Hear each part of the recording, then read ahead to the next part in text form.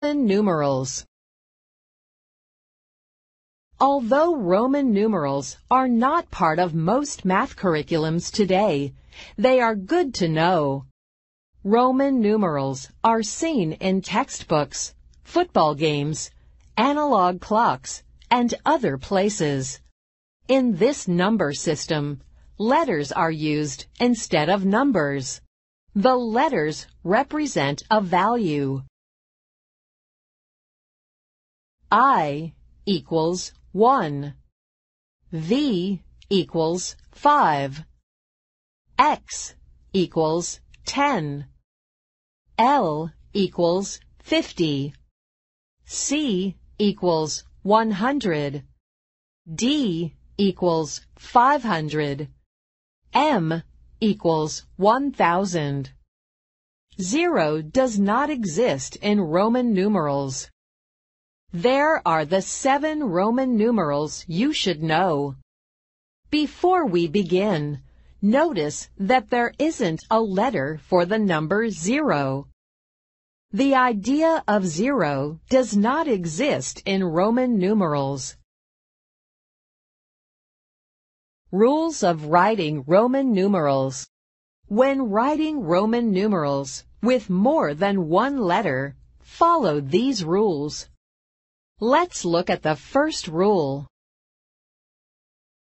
Rule 1. If the larger value is written first, followed by the smaller value, then add the values. Let's look at how we would write the number 6. The Roman numeral for 6 is VI. V equals 5. I equals 1. V is the greater value. I is the lesser value. V is the greater value. It equals 5. It is written first. I follows the V because it has a smaller value than 5. Add them together to get 6. VI equals 6. Rule 2. Let's look at the second rule.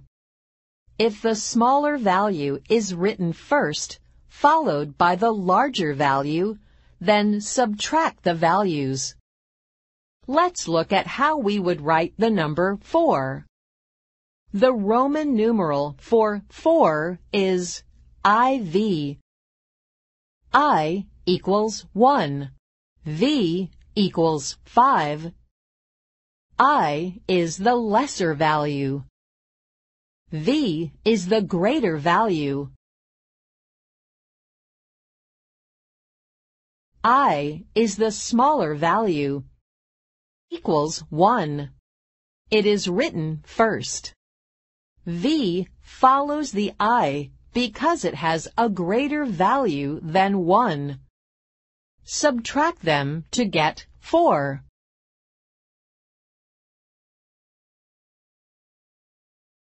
Rule 3.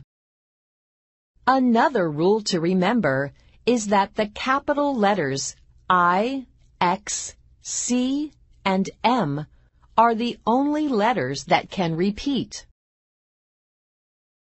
You cannot write the number 100 with 2 capital L's.